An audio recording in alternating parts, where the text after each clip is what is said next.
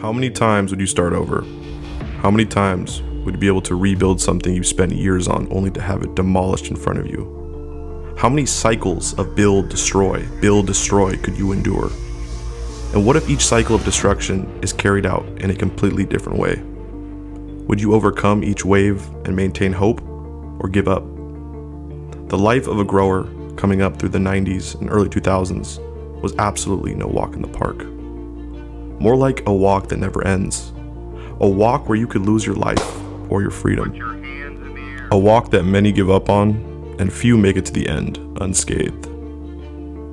Welcome to High Design. My name is LMC. In this documentary, we are going to explore the turbulent yet inspiring story of Lance and his journey in building the craft farmer brand. This is a story of perseverance, struggle, and passion. Make sure to hit the like button, share, subscribe, and strap in, because this story is absolutely crazy.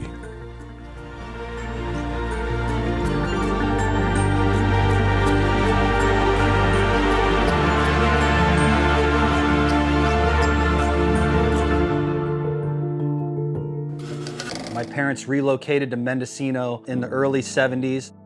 At that time, they had this vision of living off the land. There was kind of like this era of people wanting just a simpler life, getting away from the hustle and the bustle. They cut small redwood trees down by themselves without power tools and built this tiny little log cabin that my brother and I were born in. We were both born by candlelight in this cabin without any running water or power.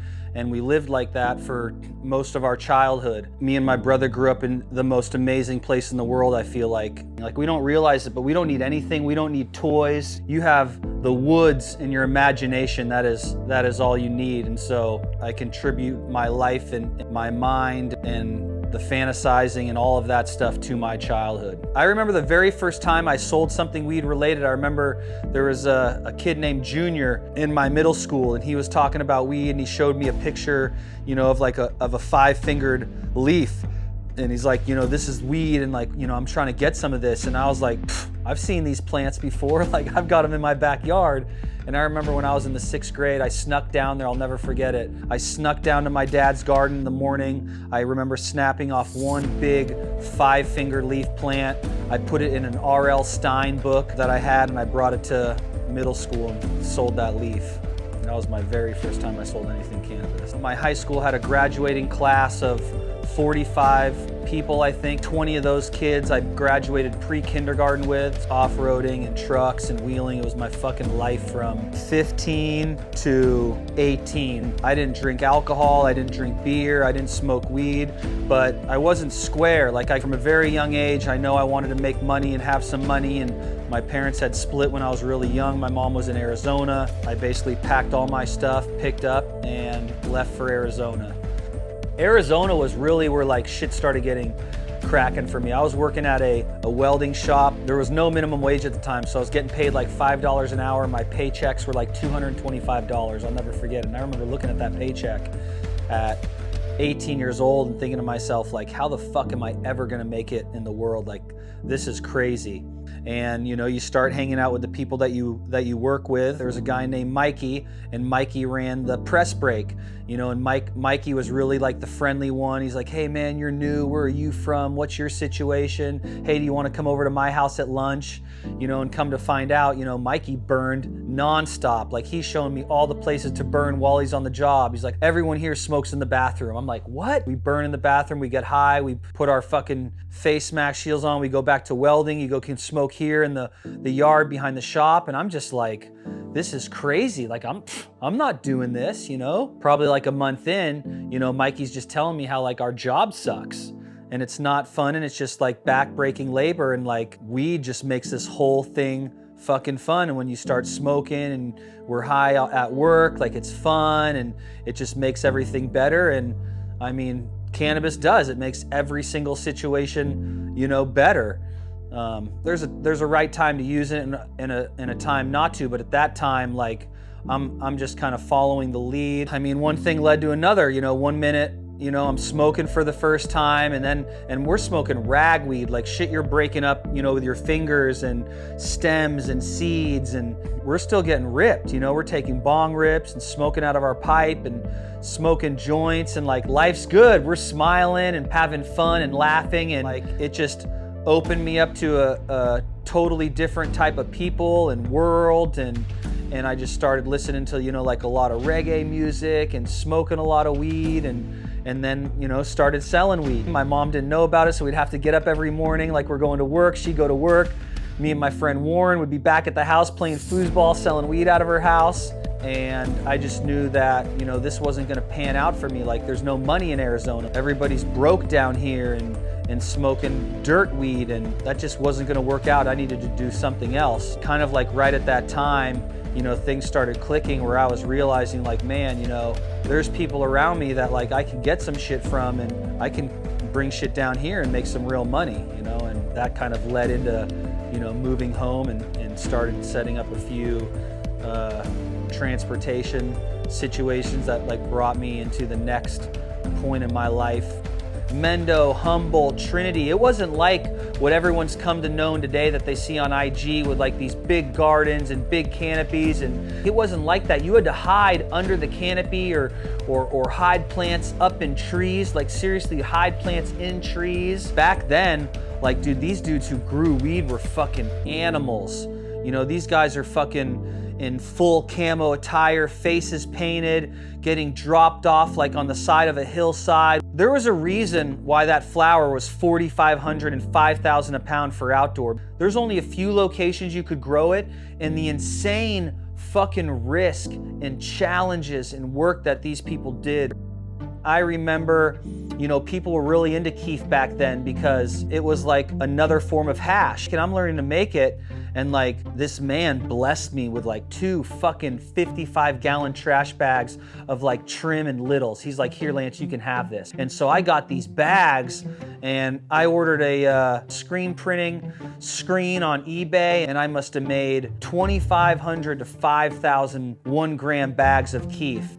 I'm just going through for like 3 days straight, just making keef nonstop and filling like these fucking dime bags till I had a duffel bag. I called the homies in Arizona and I'm like, yo, I'm getting on the road tomorrow. I'll be there in 16 hours. Whistle for the boys, like get everyone ready. I'm coming with the best shit that nobody's seen down there, and everybody can afford it. Everybody's gonna be able to get a piece of this. This shit's gotta move, so I'm gonna bless all the homies at like $10, $15 a gram and then let them flip it. So I'm driving down there and I got my fucking headphones on, listening to Cottonmouth Kings, just like, fuck yeah. Like I've got this duffel bag taking up the whole side of the bench seat.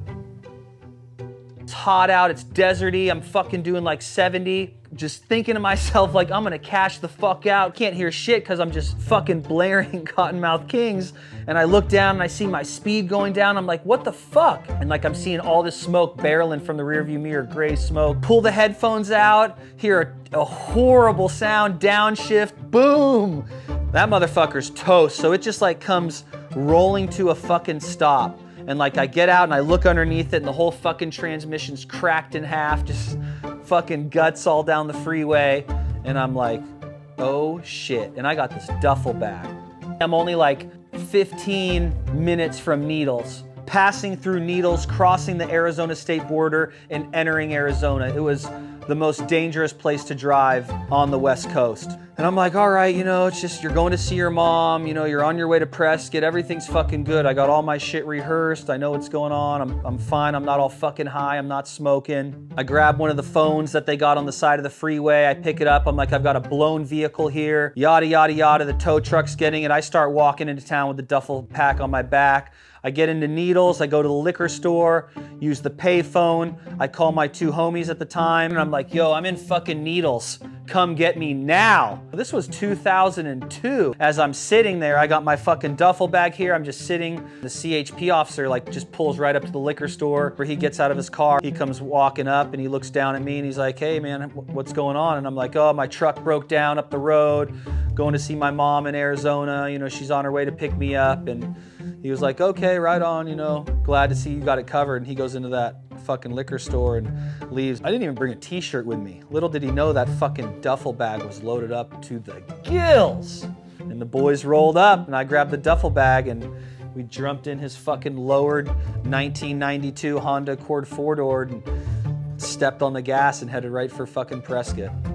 My intention was never to go there and pillage the wallets of like all my young peers and all the strugglers. When I saw the weed that they had and what they were smoking, like this whole thing like wasn't just about money. The mentality and the mindset is about like the people. I fucking blew through that duffel bag in like 3 days. It was gone. Once this machine started, like it never stopped. I mean, it just carried me into my adult life. I remember getting this badass house and it was just like a dream for us. Warren, who I brought with me from Arizona for a better life, my childhood friend Steven. Warren came to me one day and he's like, my cousin from Arizona wants to come up from Prescott where we were and he wants to grab 6 pounds and make 600 bucks. I remember going up to the coast and finding the work that we needed through a family friend, securing them, bringing them back to my house. To me, like it just seemed like I was gonna make this money and pay this person, and you know, it is what it is. I didn't think anything of it. They ended up showing up at like 2 in the morning or something. Here's my house. Here's where it happened. This fucking dude was parked just like this. Right here. Right fucking here. I vividly remember my feeling in my stomach, and I remember opening the front door. The figure of this person I'd never met was standing there, this white kid. He had NorCal tattoos like on the forearms, and I had that container of weed and, you know, like in my hands, this little thing, and he's like, hey, we got your money out here in the car. I remember going out there and he directed me to the passenger side of the vehicle. He's like, hey, you can throw this container in the back of the car. We got your money in the front. I looked down there and there's a money bag, you know, from the bank with the zipper, and I unzipped it and I looked in and there was all this white paper that was cut to the size of money. And I remember like looking at that and just thinking like, oh fuck, this shit's about to get real and real fast. And I just so happened to look up, the dude's got a fucking gun in my face. I'm kind of in shock from just seeing the fake money to seeing this to all this shit happening, and he was telling me to get out of the car, and I said, I'm not getting out of the fucking car, like I'm not leaving here without my weed, like this isn't happening.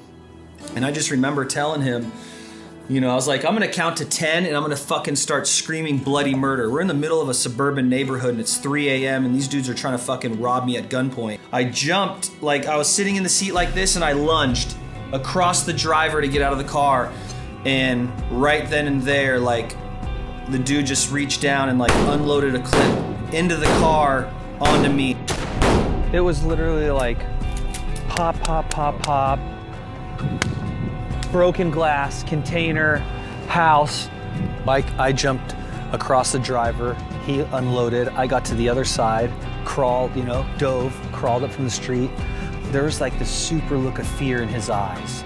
Like he just unloaded a motherfucking clip into me and I was coming right at him. Dude, I was so fucking furious because I'm like, how dare this motherfucker. I swung on him, connected him, he went down, grabbed my bin, and as I'm trying to make it back to my fucking house, that's when I'm starting to like have some issues with my stability and being able to stand on my legs and just like literally kind of just falling over the concrete. Got into the, you know, the bathroom and climbed my fucking ass into the tub, and just from there I just started losing like my strength and my vision, and breathing was getting harder. My childhood friend Steven came into the bathroom, grabbed me, scooped me up, carried me to the car and drove me to the hospital. I mean, I was upstairs for 10, 15 minutes before we left the house, before Steven picked me up and carried me down the stairs. I mean, at this point, it's just like all setting in and I'm processing, and then right away there's 2 detectives in my face and they're like, what happened? Like, you know, what was going on? And I made some crazy fucking story up about 2 people fighting in the street at 2:30 a.m. and it woke me up, and I tried to go out there and fucking, you know, stop them, and I ended up getting fucking just shot up like in between them, and you know, they just saw fucking right through that and was like, dude, like we're hitting your house right now. There's blood all over the inside of your house. There's weed in your house. There's scales. Like that's when it like all just like fucking hit me that like all night I've been lying to myself and lying about this situation and telling myself over and over like I'm gonna get through it, then I'm shot, then I'm gonna get through it, then I'm bleeding, then I kept fucking making up excuses. Like, you're just like making up ways you're gonna get through this. You're telling yourself all that shit, and like when they called me out on that shit and I was in that hospital, and like that's when like the fucking train hit me that like, oh fuck, the cat's out the bag. I'm heavily sedated. I've got fucking 8 open wounds below my waist, thank God. Nothing has hit my fucking spine. Nothing hit an artery. Nothing hit like a hip. You know, like I've been hit all these times, but through x-rays and shit, they're like, dude, you're very lucky. The leg's shattered, but there hasn't been like any devastating destruction done internally that we can see. I remember seeing my parents. I remember seeing my brother, and I remember like right at that time they brought my lawyer in, and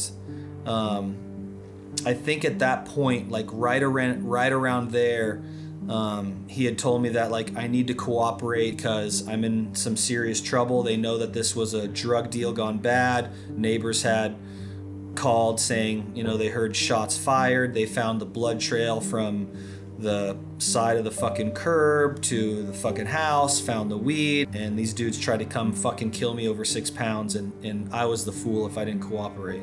I remember being really fucking drugged out, really fucking overwhelmed. My parents were scared. I mean, I couldn't even imagine what a parent would feel like. You have a kid that is been shot a bunch of times. He's in the fucking hospital. Like, yeah, I mean, you're giving your thanks and you're counting your blessings and shit, but you know, like my dad was really hard. I just couldn't imagine what he was feeling, you know, like scared and sad, disbelief. Like I can't imagine. Like I was too busy trying to like fucking deal with my own shit. Like, dude, I was fucking drugged up heavily and sedated, and I'm like, who the fuck even did this to me? Like, I saw this dude's face one time when I opened the fucking front door. I saw this dude for the first time in my life, and then a minute and a half later, 2 minutes later, he's fucking shooting me. I told them the truth. They're like, dude, look, you're on your own charges. You took your weed back. We're charging you with intent to distribute, with possession, all this shit. They are just basically, I remember telling me like, you know, like this isn't a rat situation. These dudes came to fucking murder you. You fought back, you got your weed back, you're catching these charges. Like, we can't let these guys go away for some pussy shit like this. And I remember trying my fucking hardest to describe them and describe the fucking car. All I remember was that it was a fucking Acura Integra because I put my hand through the headrest. Those Acura Integras, those 1992 Integras, the headrests were fucking open, and I put my fucking forearm through a fucking glass hatchback. It had to be an Acura Integra. So I'm like, dude, these guys came in an Acura Integra, 3 white kids, the driver was fat, right? Shouldn't be that hard. Boom, within like 3 hours, there's a fucking Acura Integra in Nevada at a gas station with the back window shattered.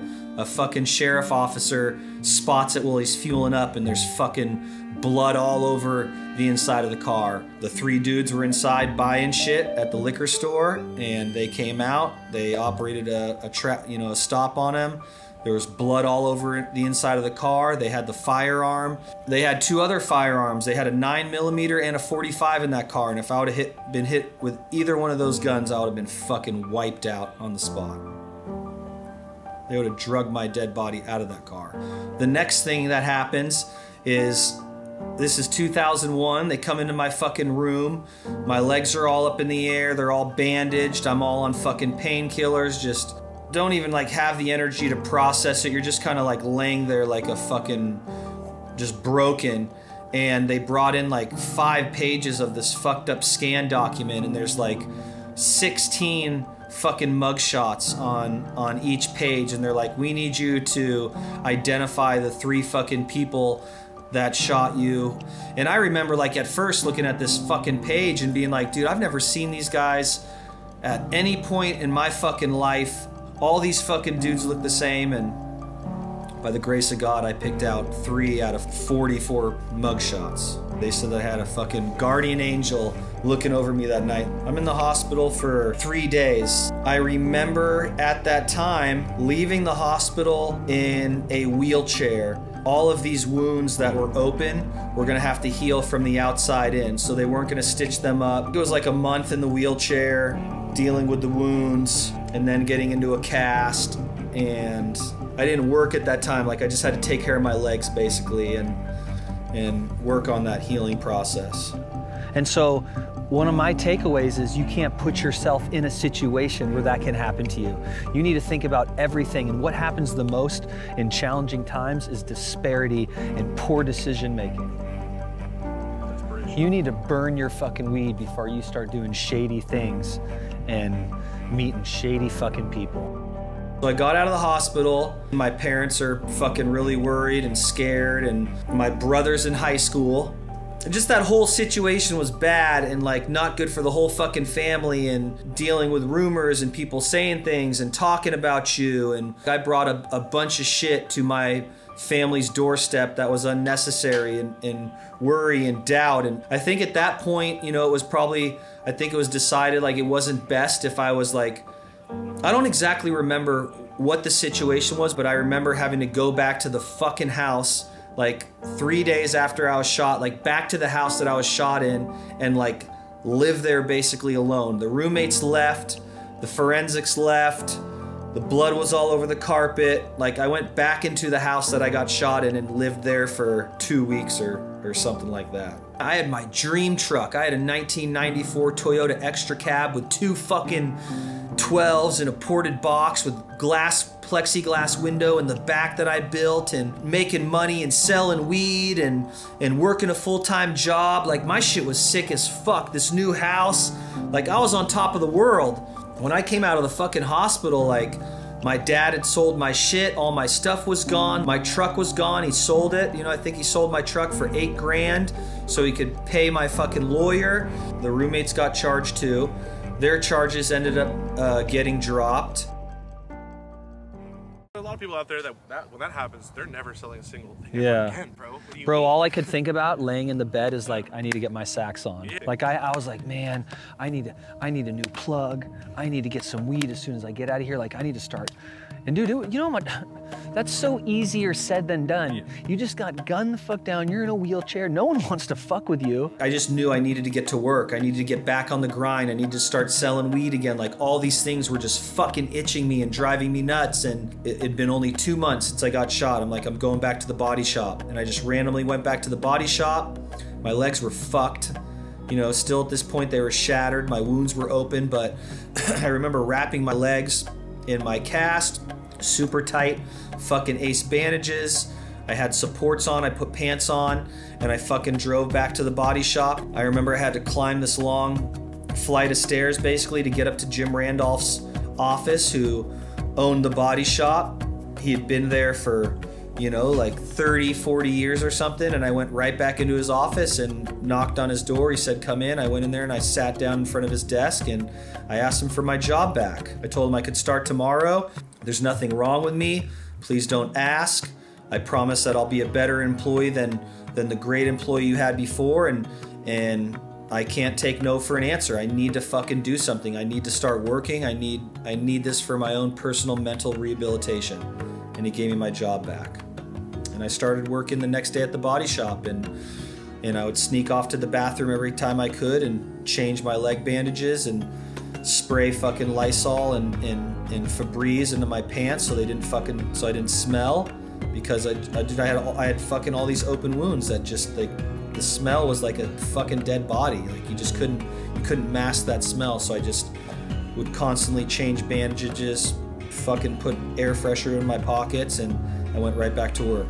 I remember thinking to myself, like, every day, like I'm healing my fucking body. Like, I remember going to work and walking all over the body shop and sweeping, and my fucking mindset was like healing. Like, I fucking pictured myself, like, pictured my body healing itself. Like, as crazy as that sounds, like, I pictured my fucking my wound's healing and I'm walking, and they told me I can't walk and it's not good, and I did everything they said that I shouldn't do, and I was going over to Custom Car Audio all the time, every day after work. I wanted to work there so bad. I was huge into car audio, customizing cars, building boxes. Everything in my fucking life that I've ever done, I've ever wanted, there was no position. I created it. Whatever I wanted to do, I go out and get it done. Like, I wanted to work at that car stereo shop. They weren't hiring. There was no position. I went there every day after work. I hung out till fucking 10:30. I slept in my fucking car. I didn't have a place to live at that time. I slept in my car in Santa Rosa. I didn't have anywhere to go, so I'd go to fucking Custom Car Audio, you know, and I'd hung out there from like, dude, those dudes worked late, like midnight, 1 a.m., 2 a.m. The car audio world was different. I would just hang out there and hand them parts, and I was learning shit, and before you knew it, I just fucking created this position for myself. 4 months after I got shot, 2 months after I went back to work at Lucere, I had my fucking dream job at Custom Car Audio. I fucking loved working at the stereo shop. The stereo shop was the most amazing job I had ever had. Like, first of all, like when I started there, you know, I'm 20, I'm meeting these new people, my boss. These dudes were fucking insane, dude. I landed the most fucking amazing job in the world. I manifested this job for 4 years. When I got the job at Custom Car Audio, like looking back at that now, like I never worked another job in my life. I was 20 years old, and never again in my life did I ever do anything that I did not like ever again. And that's fucking unreal.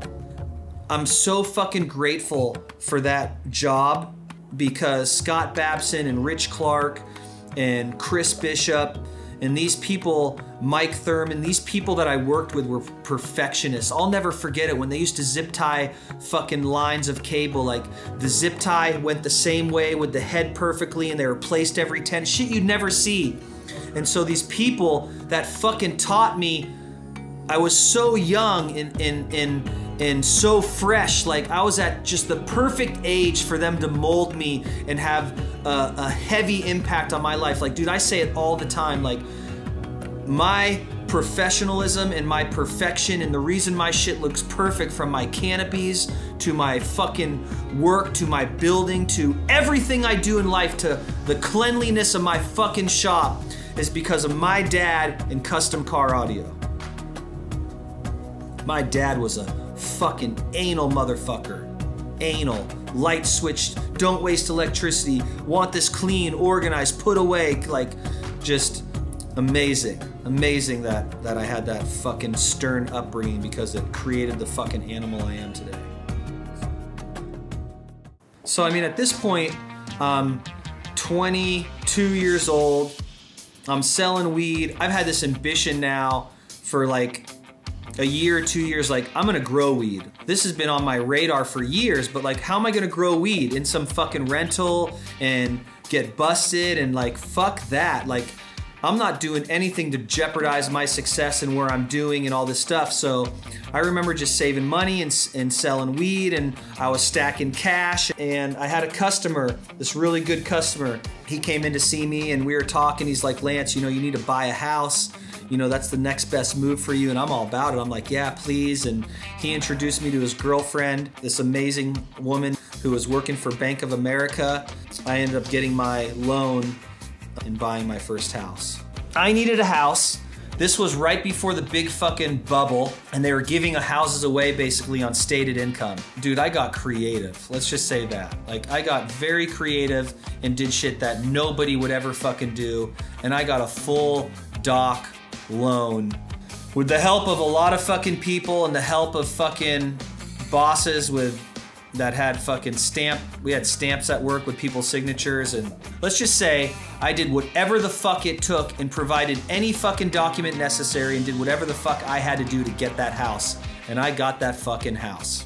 The first thing I did, I bought the house, I got a U-Haul, and I went straight to fucking San Diego to get my brother out of college and move him in with me in Santa Rosa. So I'm 23 and he's 19. He's 19, turning 20. He just did 2 years at San Diego State University. Bro, we moved into a brand new house in the country in Santa Rosa, and I maybe kept my job for another 6 months. We were blowing grape swishers every day, listening to fucking reggae music at as loud as the speakers would play, blowing it out the windows, out the doors.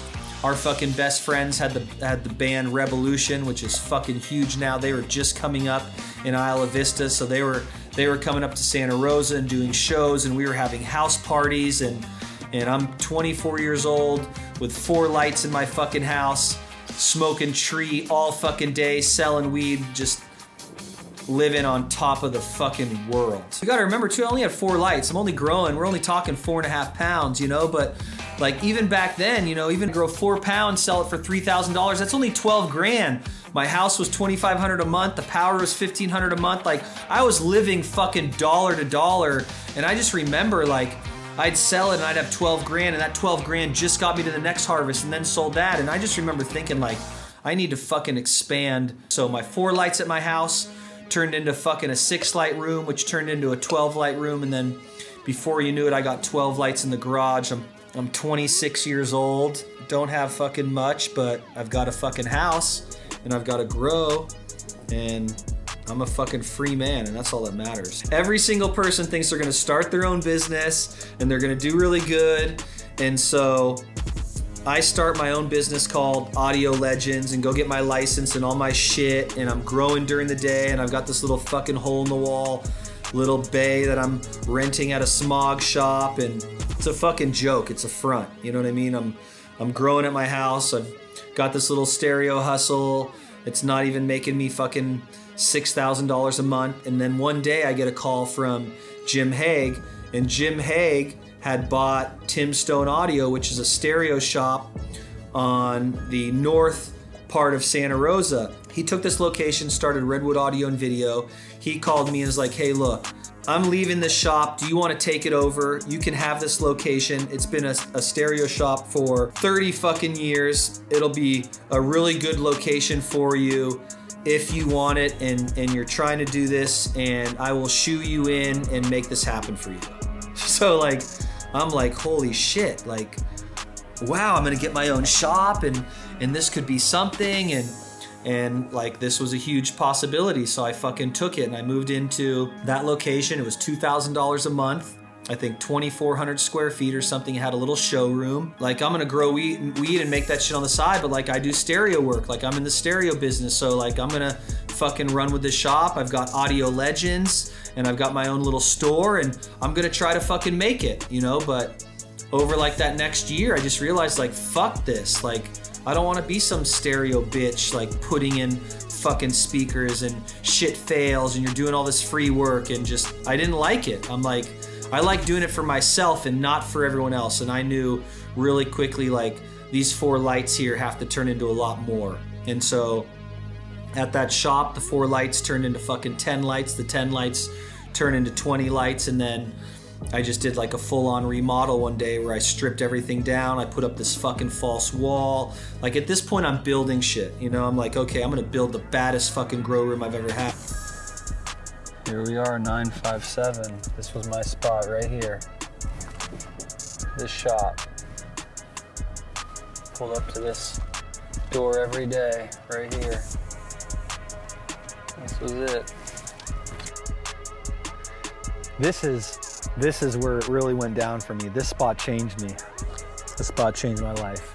Because when things happen for you, then you start realizing you can do other things and you're capable of more. This was my first fucking fake business. I'm like, oh, this is great. I've got a story. You know, I had a fucking place where my shop, you come in and my cars and my motorcycles and my fucking shit. Like, dude, this was sick. I had my little stereo store in here, my displays and my speakers and the shop. And so, dude, check this out.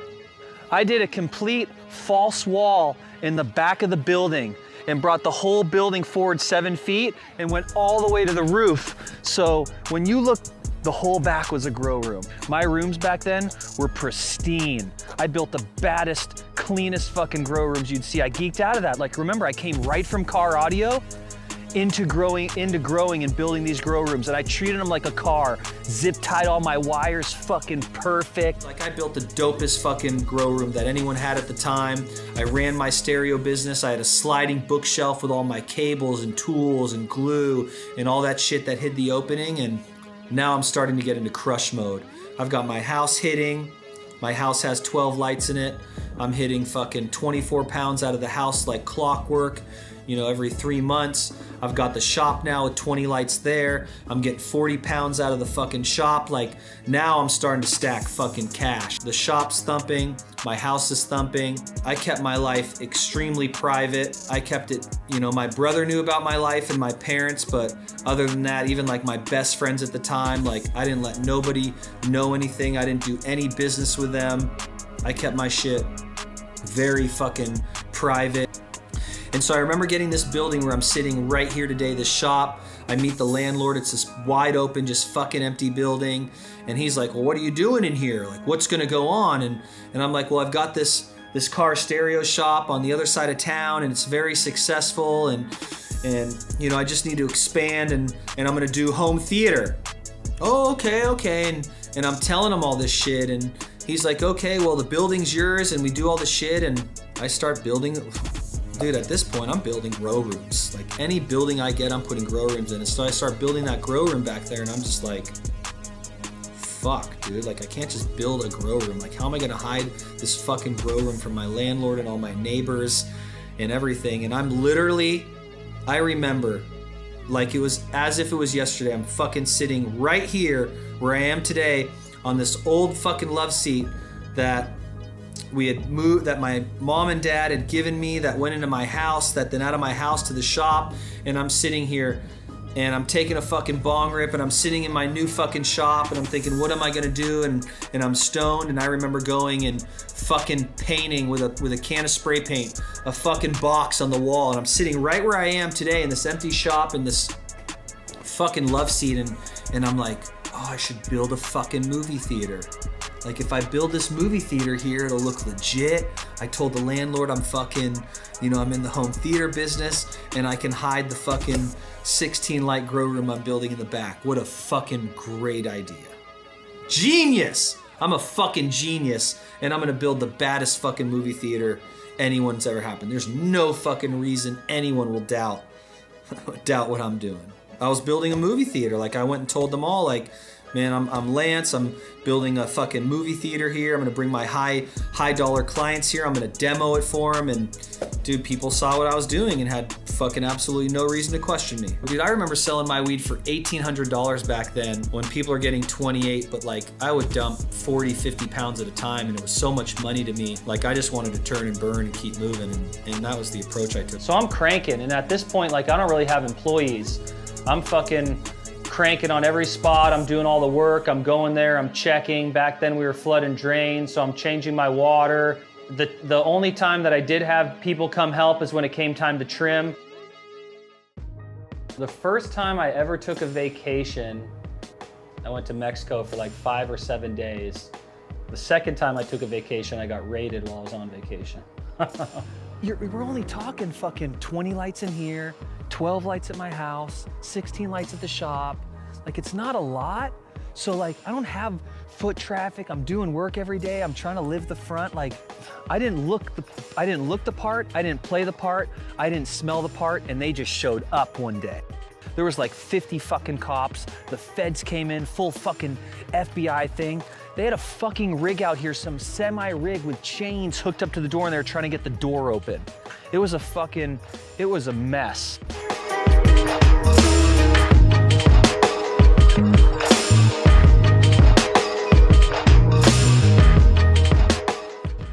I mean, I don't even know if they were on my radar. It just seemed like literally I just got hit and they raided me.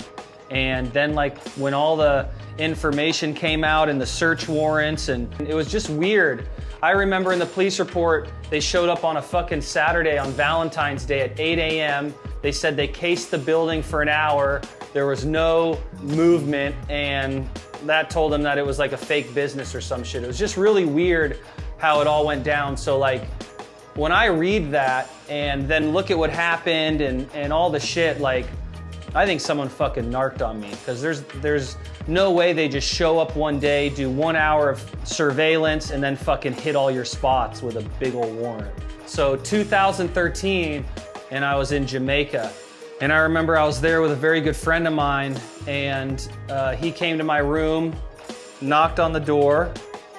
I remember I answered the door, and I stepped outside, and he handed me his phone, and on his phone was the front page of the Press Democrat talking about how I'd been raided. I just remember coming back and landing in San Francisco and calling my lawyer, and he was like, you know, there's no warrant out for your arrest, so we'll turn you in on Monday morning. And so the first thing I did was I drove to my shop, and the shop was just fucking annihilated. Like, the whole front of the building was destroyed. When you get raided, it looks like you had the fucking nastiest robbery happen, where people didn't give a fuck about your shit at all, destroy your shit, break your things. Full SWAT was at my house with an arrest warrant. You know, obviously I knew it was coming, so it was pretty smooth. You know, so I'm arrested at that point, and I think they're taking me to jail, and I'm waiting for them to take me down to jail, and I just realized, I'm like, wait, so they're not taking me down to jail. They took me to directly right to the fucking police station and put me inside of a interrogation room. This was the first time that I met the fucking pit bull detective on this case. And, you know, he came in and just had a lot of questions, and I was just right from the gate, you know, I was like, look, I mean, no disrespect, but I'm not answering shit. In the beginning, it wasn't so bad. You know, I'm like thinking, okay, man, I got charged with cultivation, but really what I'm thinking is like, what the fuck am I gonna do? Like, all I know is cannabis and weed, and I've been doing this since I was fucking 18, and I've already pressed the reset button once and started right back up again, and it just didn't seem like I could start up again.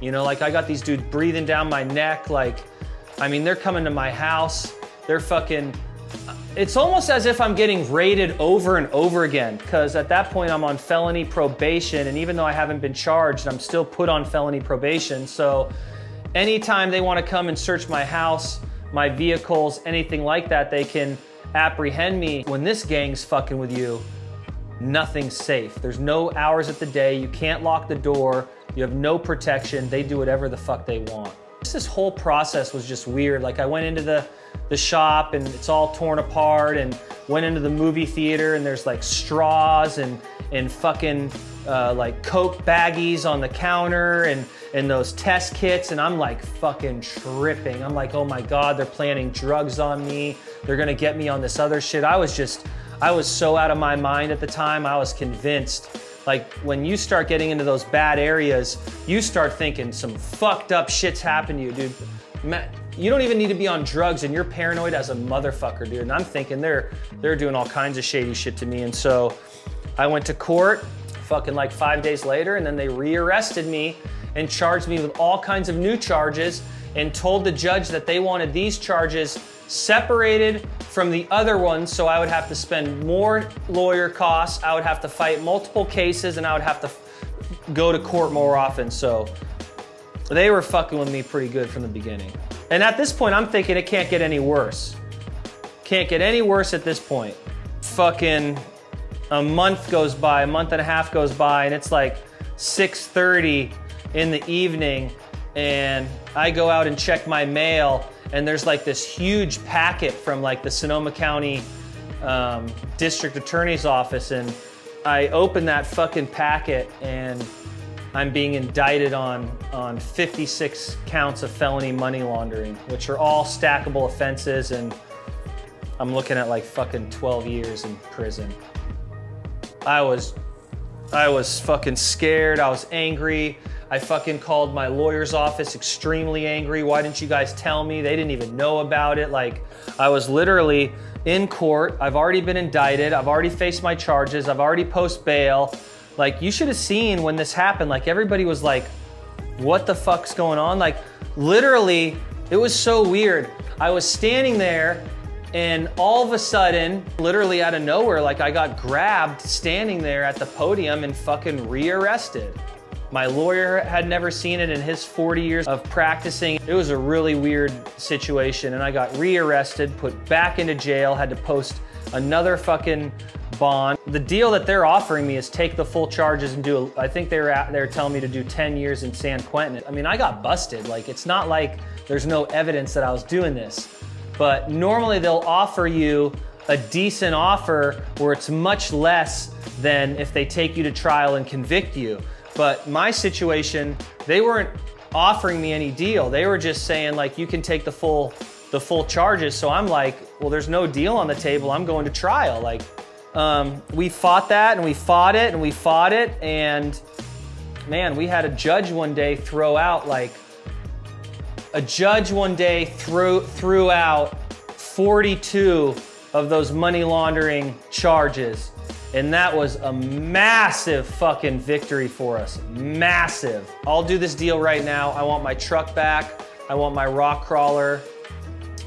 I want my money that you took out of my retirement accounts. And I'll do 3 months probation after I serve my time.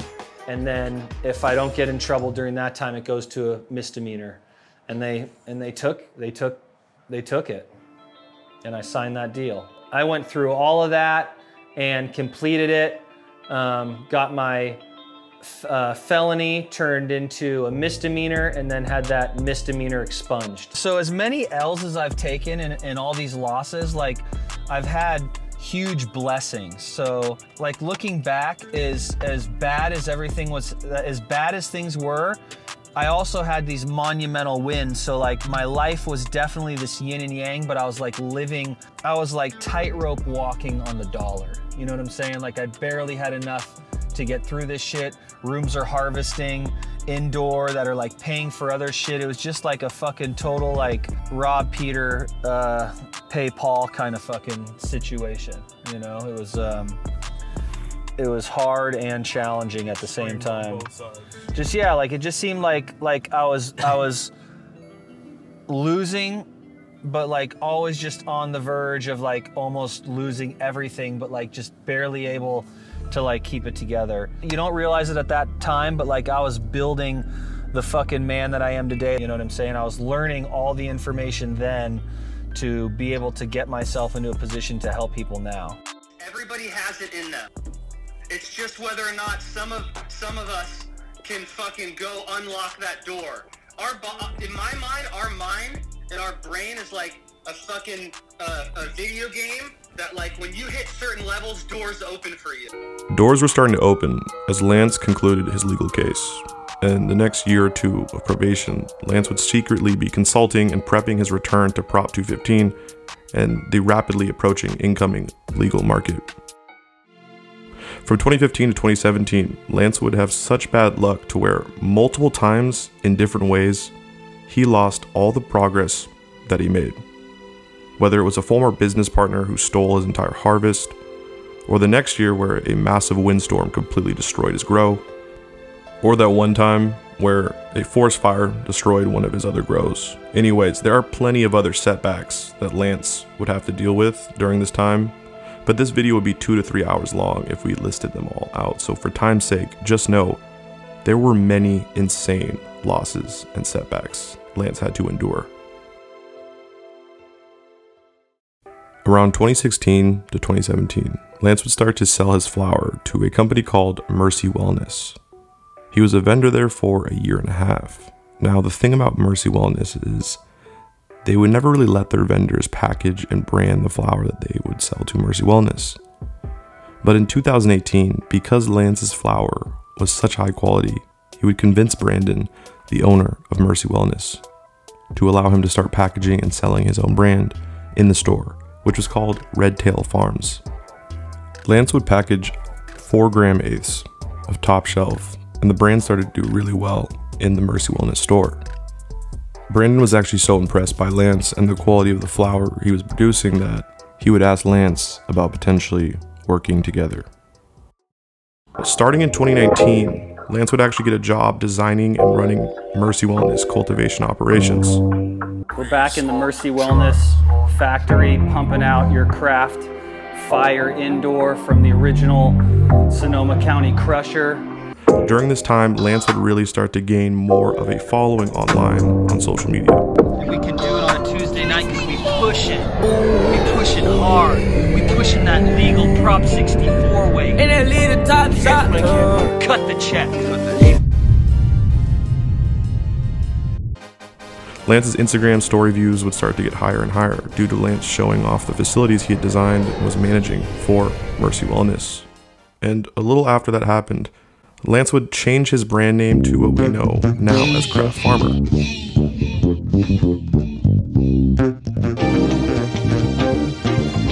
Daily life as the underground king. Like a tropical forest in here.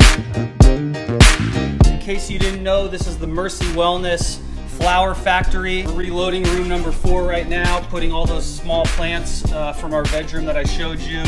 Slabs are getting ready to go While in Lance here. was doing his job at a very high level, Brandon wasn't liking that Lance was getting so much attention. And later that year, Lance would get a consulting job from the owner of Mango Tech to go and consult a cannabis company up in Seattle. The consulting job in Seattle went great, and Lance would start to do more and more consulting for cannabis companies around the country, but Brandon was starting to push Lance to sign an NDA, so he wouldn't be able to consult other companies, and obviously Lance refused to sign it. If you know about Lance or you've seen any of the content he's done, you most likely have heard him say the phrase, cut the check, or cut the fucking check.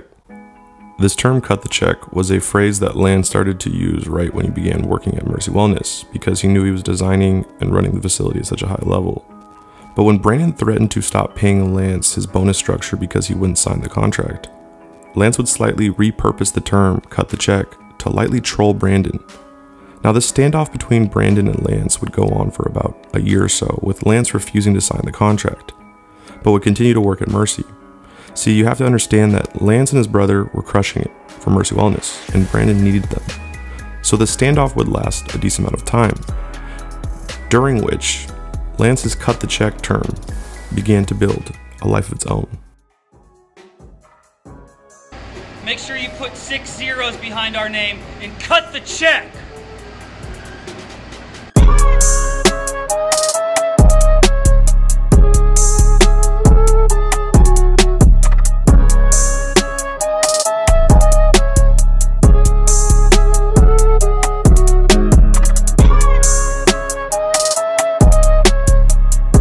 Yo, what's up, big dog? Lance. It's your boy O-Dog here with my friend Luke. He wanted me to give you a message. He came to visit and he fucking brought those hunnids. He was hoping to see the Craft Farmer today, but he's out of town, so we'll have to get it next time. Bring hunnids. Welcome to Cut the Check with Craft Farmer, the Grow Gorilla, bringing out the best in you, building big bank accounts, big bags of money. I'ma make you the canopy king in your circle, the drip irrigation specialist. Listen in as we bring you the best guests and the most entertainment. With people all around the industry now yelling, cut the check, it potentially seemed like this annoyed Brandon, but we can't know for sure. Cut the cheese! Chili cheese dog. Hold on, do that again.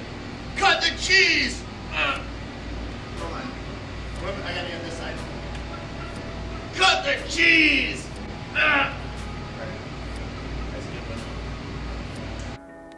The tension between Lance and Brandon would continue to build, with Lance's online Craft Farmer store that he started back in 2019 starting to get a lot of traction. See, back in 2019, Lance would just start selling hats for the Craft Farmer brand. And then later that year, while designing the irrigation system for Mercy Wellness, he would call this product the Whip Kit. Once he put this product on his online store, just in the first few days, it would sell around $62,000 worth of Whip Kits. By the second month, Lance was selling over $280,000 worth of Whip Kits. This success seemed to bother Brandon, and the sales for the Whip Kits would continue to get higher and higher as time would go on. Similar to the pressure building in that of the relationship between Brandon and Lance. And in August of 2020, Lance would officially leave Mercy Wellness to focus on building Craft Farmer.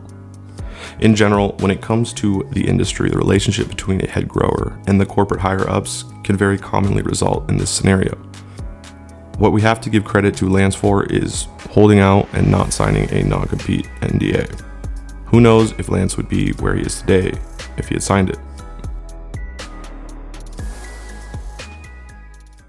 What is Craft Farmer and what does it represent? Craft Farmer to me represents the pursuit of being the very best that you can be at whatever it is. So for me, my life has been cultivation, growing the best medicine that I possibly can, continuing on that journey of learning, just constant evolution of becoming a better cultivator, a better leader, a better helper, a better, part of the larger team that I consider Craft Farmer, all my customers. How can I support them better? So for me, when you say the word Craft Farmer, it's just being the best of your ability, never striving for less and never accepting less, like always trying to be a better version of yourself and setting the bar high. Man, when I come in here, I'm just motivated on a whole motherfucking new level to pack orders, to see what people are buying.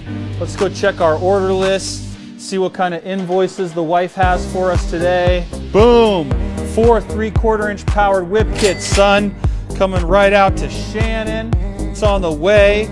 We got the Mango Tech store with some replacement valves. In April of 2021, Lance would convince Alex, the owner of Mango Tech, who I mentioned earlier, to start selling his whip kits in the Mango Tech store, which then, in turn, helped sales increase massively.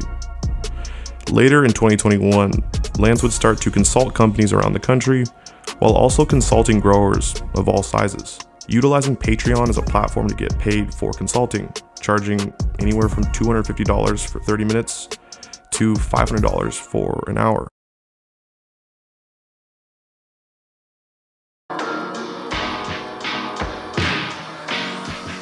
Welcome to the Craft Farmer Patreon, where we teach you everything you need to know around cultivation, irrigation, room parameters, and everything else. It's the only thing that you need to sign up for to grow like the pros. I'm bringing out the very best cultivator in you and teaching you everything that's taken me a lifetime to learn, from cloning to having the perfect veg to execution in flower. Sign up now, don't hold back. Bring out the very best cultivator in you. It'll be the best investment that you've ever made. When we look at the Craft Farmer brand and its business avenues it's currently ingrained in, we can see that much of the brand focuses on helping growers of all shapes and sizes succeed, whether that be through the educational content or through supplying growing tech and more. I want to pray to the grow gods that this customer absolutely gets blessed with big yields, big trichomes, big bank accounts, big relationships. Let this fucking whip kit change this customer's life. Let the grow gods bless this box. Hallelujah. In 2022, the Craft Farmer store has been doing some amazing numbers. In March, the store did $667,000. In April, the store did $542,000. And in May, the store did around $1.1 million. And starting this month, we're going to be seeing Lance and Craft Farmer launch the High Society Social Club, where every 3 months, there will be a members-only event where you'll receive never released before genetics. So I'm excited to see how that develops, and I think it's a really interesting idea. Now, something that has me excited for the future is that Lance has partnered up with one of my favorite people, David Polly, the owner of Preferred Gardens. You might have seen the High Design documentary I did on him, but I highly recommend you go check that out if you haven't. Really excited about today. This has been a long time in the making. We're heading to the state-of-the-art greenhouse facility ran by my boy David at Preferred Gardens. David is the fucking absolute GOAT. All the fire he's been pumping out, that dude is a fucking workhorse, and we're excited to go see him and blessed to have him in our life. We knew each other before we knew each other. The fact that David and Lance are partnering up, I think it's pretty amazing. And both are extremely talented, knowledgeable growers. And they must have an immense amount of respect for each other, because knowing David and Lance, these are both two people that I've talked to specifically about how they are really, really cautious about getting into any sort of partnership with anyone. So this partnership in Michigan involves 3 people, Lance, David, and a person named Mark Savaya. They are up and running in Michigan now, harvesting their facilities. And they've also launched their brand, Golden State Exotics. Like I asked at the beginning of the video, how many times would you start over? How many times would you be able to rebuild something that you spent years on, only to have it demolished in front of you?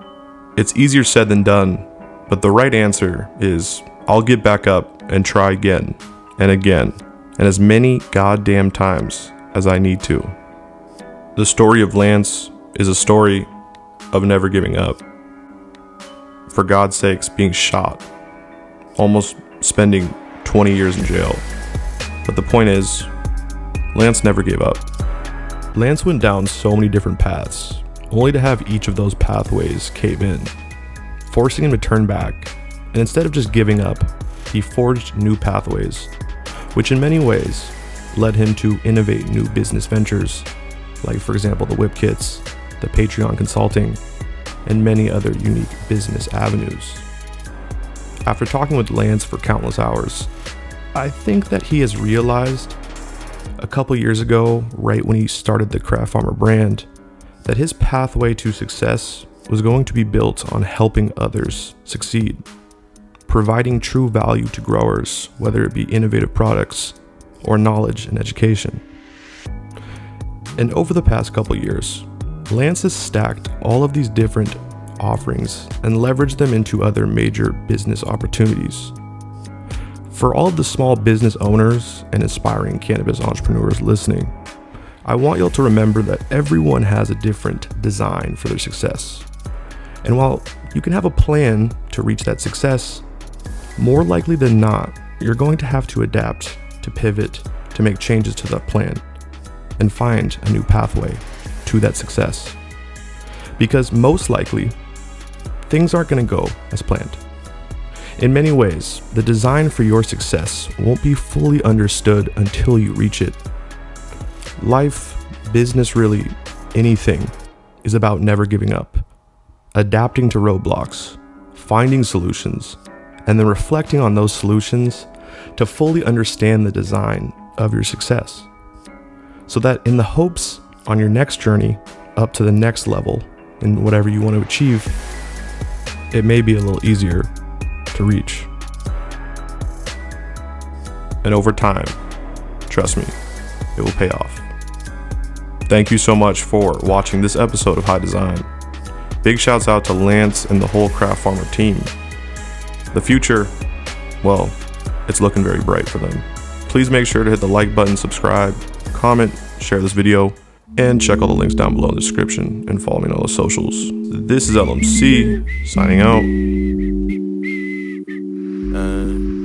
Hey, waiting to get right, only leave you left behind. Up goes the early bird soaring down. Scrounge around for whatever worms might be obtainable. Never knew who flew about theirs first. So what's available, not a lot it seems. What you gonna do for it? Anything all means. Type of dedication you gotta have as you're blazing the path. Never know who trailing, you're hoping to get familiar with the ways of the things that we do. Ball hard and hold everyone who you're accountable. Speaking up, stack it up till it's high as the stars in the skies. Always told to shine bright, you see it in my eyes. Ooh, we found high, I'm on the low, yeah.